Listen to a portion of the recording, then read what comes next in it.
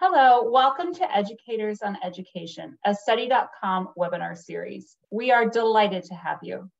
Before we dig into intros, please tell us a little bit about yourself by completing the poll on your screen. Also, we have a large group of attendees. If you have, so we'll have attendees muted.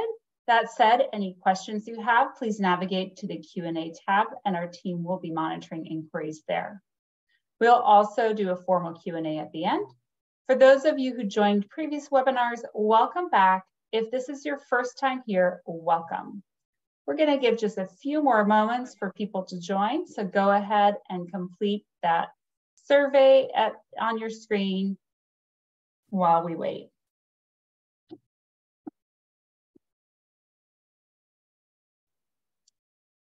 All right, once again, welcome to Educators on Education. This is our webinar series and we're delighted to have you. Today we have our guest, Erin Gasper up. I am Charlotte Payton, a partnership manager with Study.com, and I have been in education for the last 18 years. I'm a former high school teacher with a master's in literacy, and I'm currently working on my doctorate in education. Been supporting schools, teachers, and students in EdTech since 2016.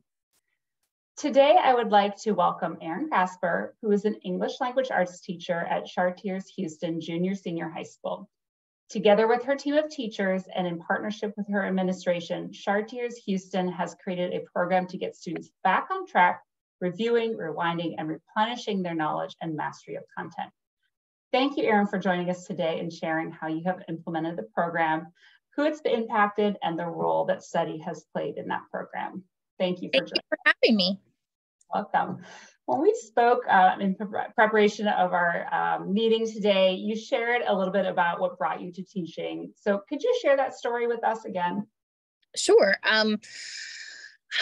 I've always been a lover of school and learning, and I always wanted to be a teacher. I was the girl who played school after school and all weekend long, and just absolutely just loved it. But I came to school with. Oh, are you there? I lost you. We just lost you first. I was like, where did I go? But I lost the ability to in school. I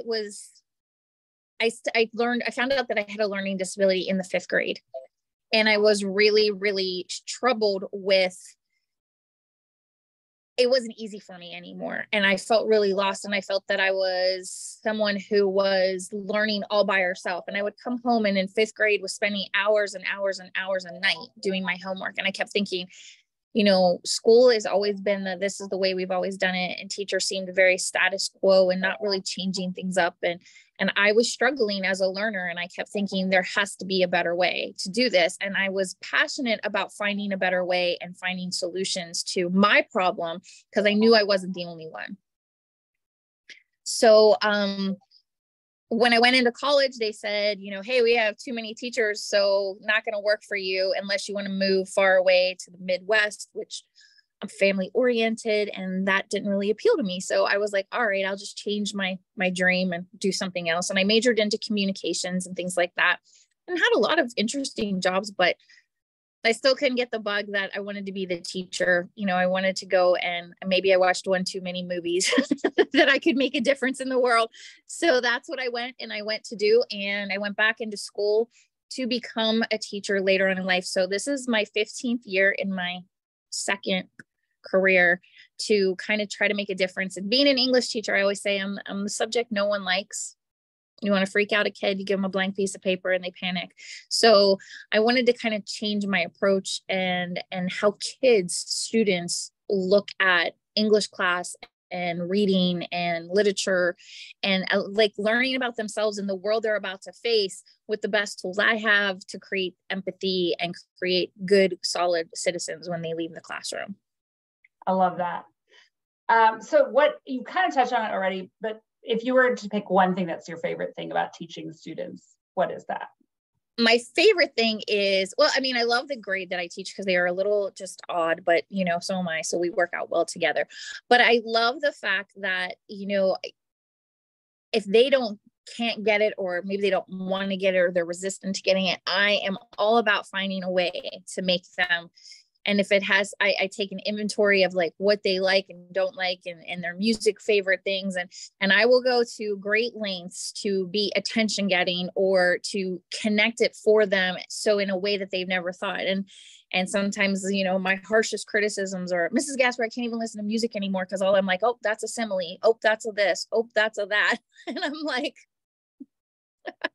I'm sorry I ruined it for you. But I was like, well, that's a good thing. So finding different ways to appeal to kids to get them interested in something that they, you know, I hate writing, and I'm like, that's everything that's about you is your ownership, your words. So I want you to embrace that and love it. So I'll do what I got to do. I love that. So you're the one at your school who found Study.com. So tell us a little bit about what drew you to Study.com, why you decided to introduce this for your whole school to use as a school-wide approach. Well, originally, you know, I was looking for myself in Pennsylvania. I am a Keystone state test subject area in the 10th grade. And I'm always looking for new materials because, you know, same problems every year, what kids aren't doing, what they're not getting. And with the COVID 2020, you know, leaving school, and then the hybrid and the remote learning, which was very difficult for me as a teacher, I really struggled because I was like, I need to find different ways to see like how to get the content area, or how to introduce this or fix this, but I don't have a lot of time. And I, being a, you know, self-professed little nerd, was looking at a Friday night, probably, I'm sure, and was watching TV, and I was Googling Keystone Literature Exam and help for Keystone Literature Exam. And it came, your Study.com came up, and I made a little account, and I was playing around, and I was like, oh my gosh, this is great.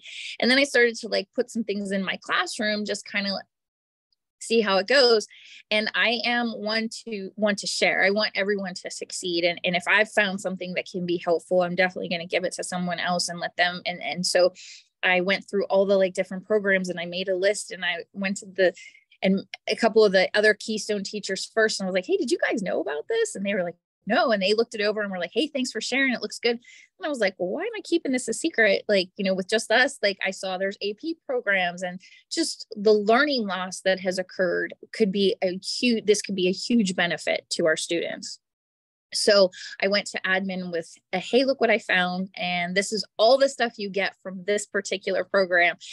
What do you guys think? And you know, there's certain things that get people's attention, and learning loss and test scores, and, you know, programs that help with all of those types of things. And they, you know, we met, and they agreed to support my finding.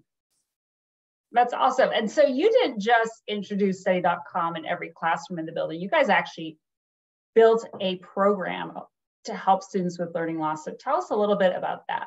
Yes. So prior to the 2019-2020 school year, you know, as every teacher and every administrator faces, you know, there's always going to be learning loss. But, you know, COVID definitely made that a lot more of an impact on our students. And we're always facing the same things. What can we do? And, you know, you're using the same materials, like with the state gives you, and I'm not sure how everyone else's state, but, you know, we get the questions, but we don't always get what the kid answered. And sometimes that's really hard for me, as if you're trying to help them, but you don't know what they've done wrong. Like that seems to be the best kept secret in education. Well, I can't tell you what they did on the test. I can only tell you a score. So what I decided was that there had to be a better way. And I don't like to really waste time. Like, I feel, you know, even if you're making a meaningful class contribution to a class discussion, as long as it's good and thorough and you're getting in there, that's not a waste of time. But waste of time to me were like, we got out of school at 2:37. I don't know why. That was a big issue for me. And I was like, why not 2:40? Like, why 2:37? I feel weird telling people that. And so when I refractured the day and figured out how many more hours of instructional time we could have if we expanded our day by 5 to 3 minutes and did a little bit of different and took classes down a little bit, we came up with a thing that we call quality resource time. And I had heard about it for remediation purposes only from another teacher in a more affluent school district, because I was trying to find that, where is that time you meet with the kids that already took the test, already did the material, but they're falling short. And she told me that, oh, they do this in their school.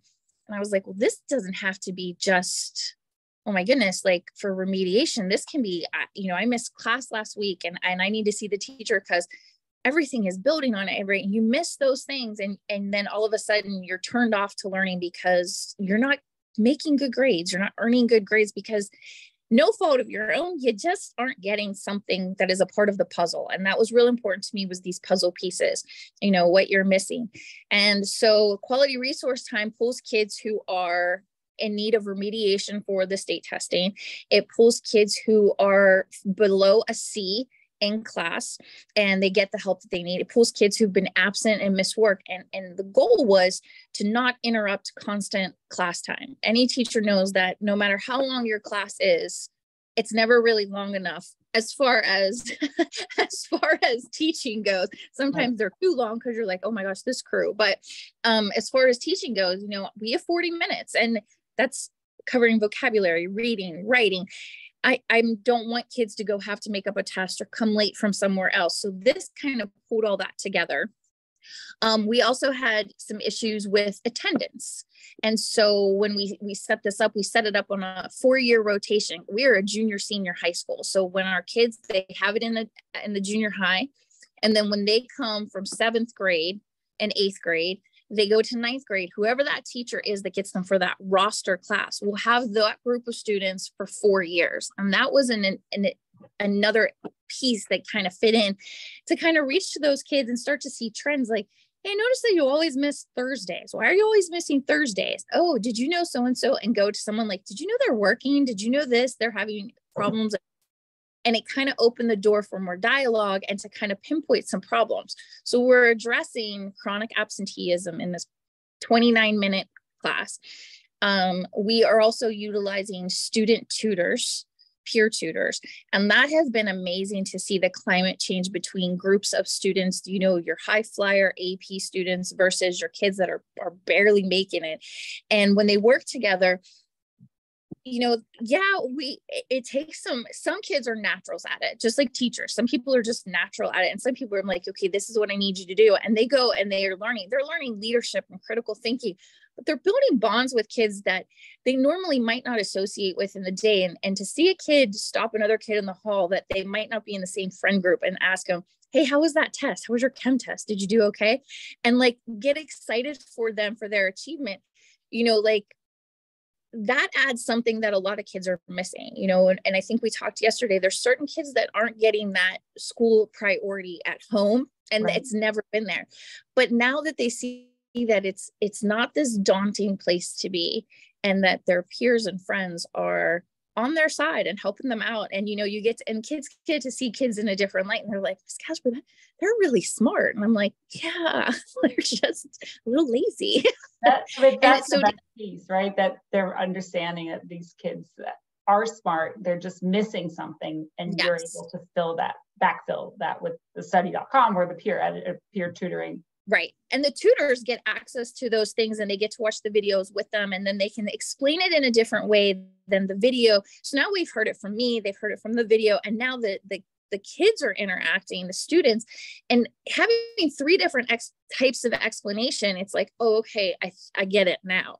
And sometimes it's that kid on kid that really makes the huge difference, because it's the way they explain it. It's much more simplistic. Like, I could talk about something, but it's what I love. And I've been doing it for so long that I'm like so fast.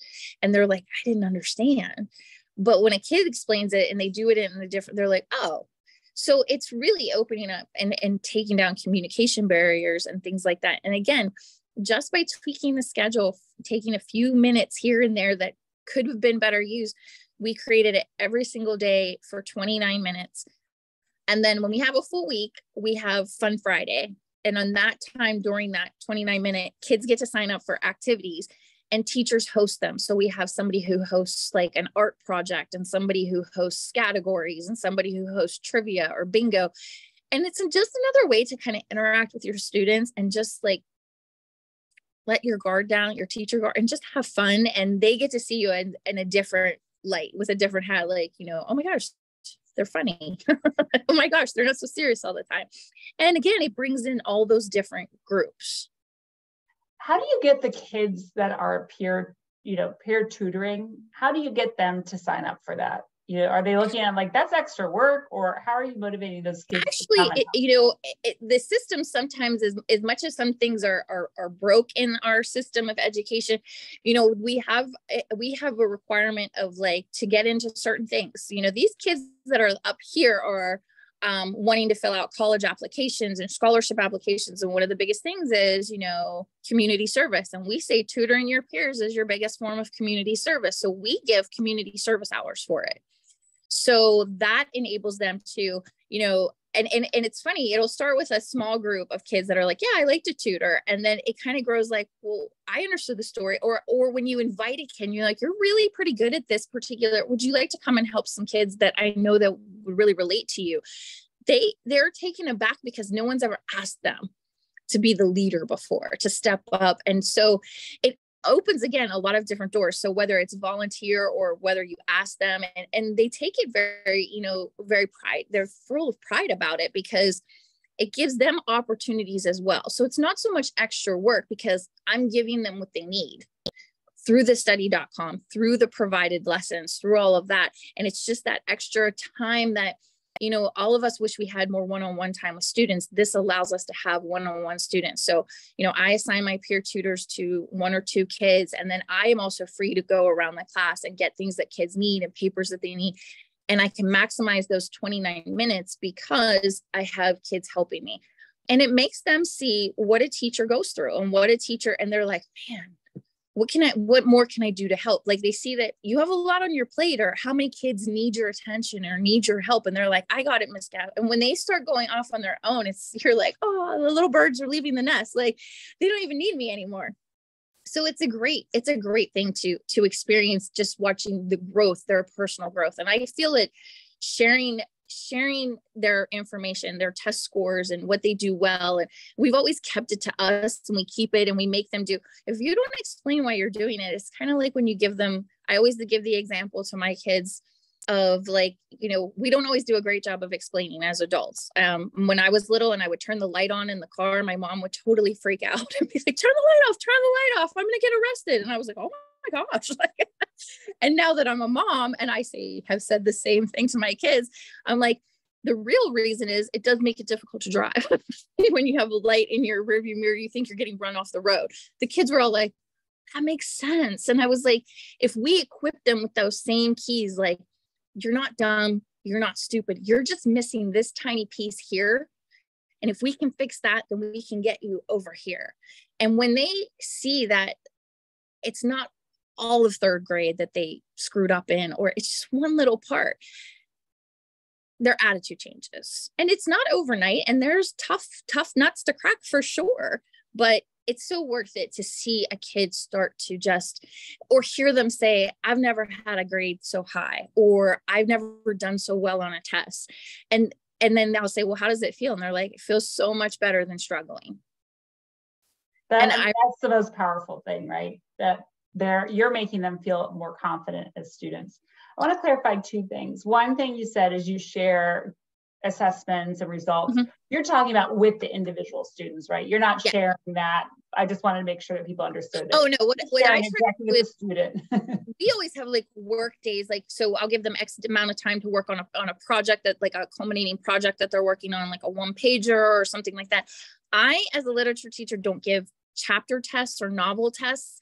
I feel like there's a bigger picture to be had than a multiple choice about what color dress. And I don't care if you remember that detail. I want you to get the world part, the part that, what's going to help you. Why are we connecting it? Why are we reading this novel that was in the 1930s and in 2023? I want those types of projects and thinking and things like that. So when they're working and doing some things in class, I take the time those days, or I use that QRT to meet with my students, and we do parent or student teacher And we go over all, okay, like this is the last test you took. And sometimes they're shocked that I actually look at their tests or their results, like, their diagnostic testing or their foresight testing. They're like, oh, you looked at that? And I said, yeah, you didn't, what happened? And they're like, I didn't think anybody was using it, so I didn't really try. And I'm like, oh, well, I am.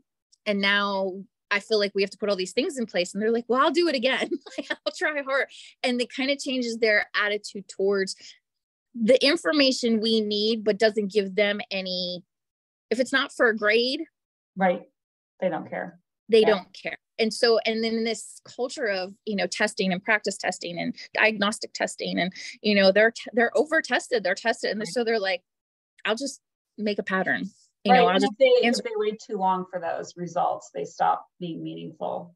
Right. And that's the other thing is like, as a teacher, you're that get to the results and then find the time to meet with the kids. And that's why, like, using that class time, if they're all working on a project and you can meet with 2 or 3 kids and then say, like, walk around and check the thing, you're making the most of your but you're also giving them that individual attention. And when I told them that I was going to do individual assignments for them, I told them, like, I explained it to them, like, it's a selfish thing you're allowed to do. You and I are partners. Like, we're a team together, but we're partners. So look at your Study.com assignments as you get to go on a shopping spree at your favorite store. And you don't have to think about your mom. You don't have to think about what does your sister need or what did grandma tell me to pick up. It's all about you.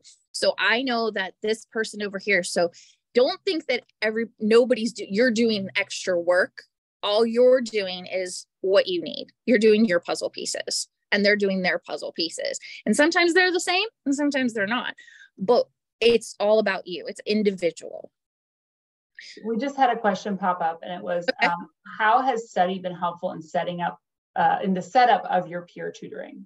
So is it an important piece? Like, how are you using it for that? I think it is really important because a lot of things that will keep a kid away from this type of one-on-one interaction is, well, I don't know what to say to them.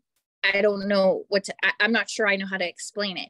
When you have the materials right there and they watch the video with them, and then you can do the quiz and things like that, they don't need to go home and practice. It's all right there. So it has made the tutors much more comfortable to, like, be with each other and, like, watch it together.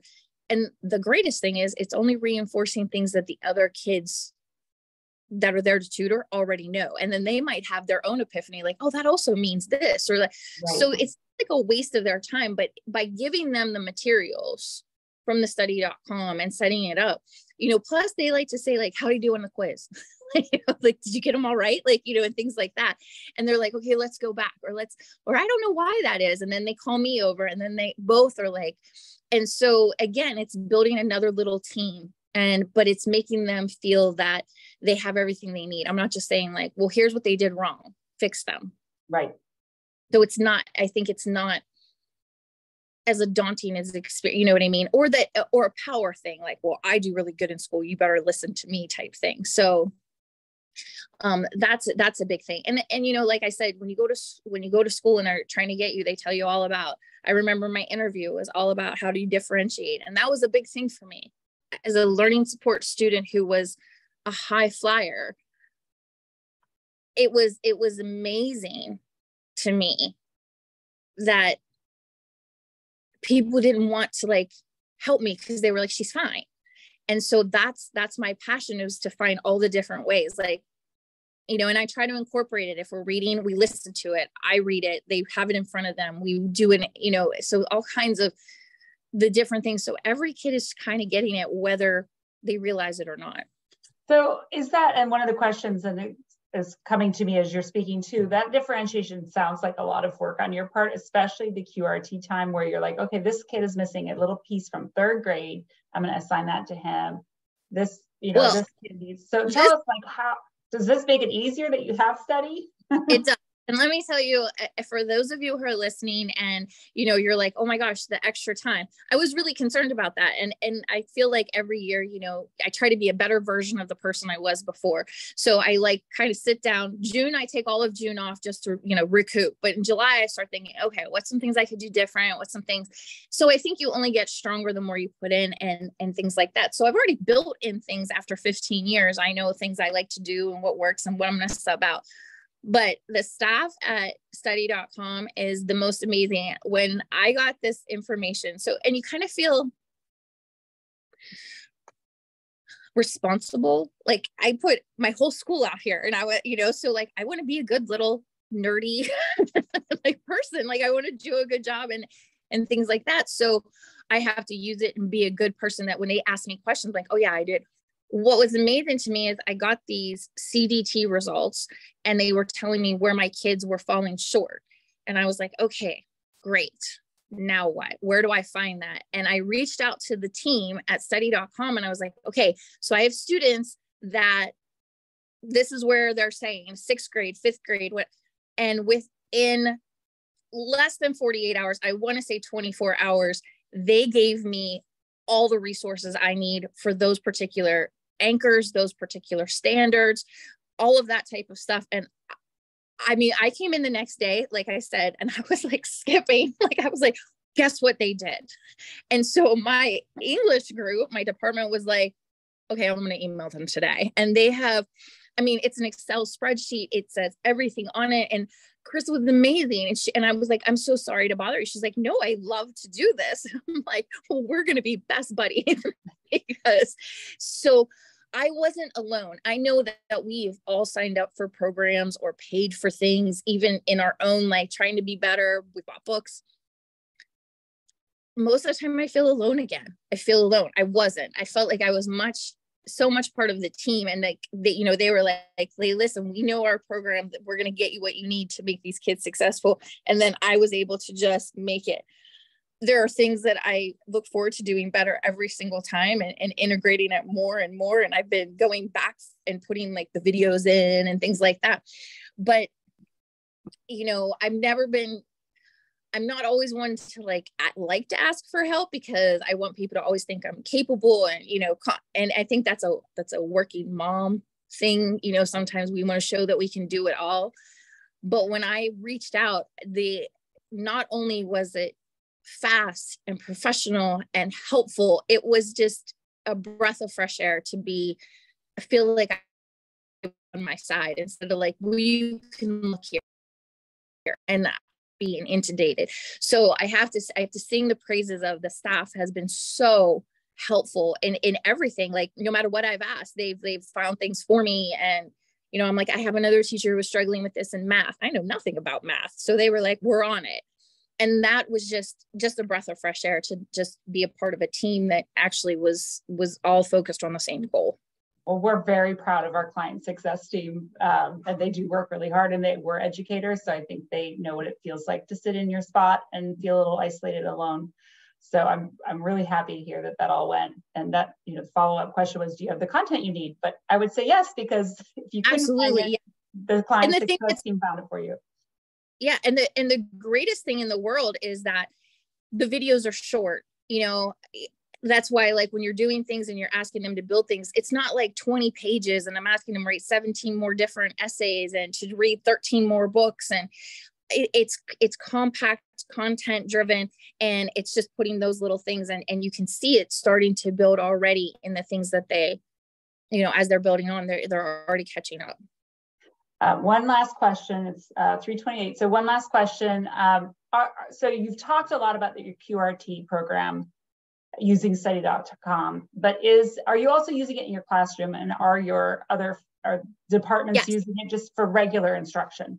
Yes, we do use it for, everyone has been using it for the remediation and the catch up thing like that. But also we've built it all into our classrooms by, instead of us creating the PowerPoints or finding a video, it's there. It's there for us to use. And so like when we're talking about, and you can find anything that you're searching for, whether it's by topic or whether it's by standard, however you want to approach it, it was there for you. So I've been, incorporating more of the material and asking the questions like in class from the quizzes, or taking the transcript and like making sure I'm hitting certain things when I'm teaching it, and so it's been helping and prepare my lessons. It's been helpful in my class presentation, in my question and answering. So yes, we are putting it in as much as we possibly can. That's awesome. So happy to hear that. I'm just going to call out for one last, if anybody has questions, we have a minute left, but in the meantime, thank you so much, Erin, sharing your experience. You make me miss teaching, but it makes me really happy that your students have you and your school has you, because I know it's a lot of extra energy to coordinate this, and your students are so lucky. We have one last poll that's going to launch in a second. If you are interested in learning more about how Study.com can support your school, you've seen that detailed, customized implementation is part of what we do, and we're very proud of that. And we'd love to meet with you if you need that. But otherwise, Erin, thank you so much for sharing. We are so appreciative, and we want to continue to partner with you forever. I'm not going anywhere, so that's good. Awesome. All right. Thank you so much. Have a great rest of your afternoon. You guys have a great day. Thanks for having me. You're welcome. Bye.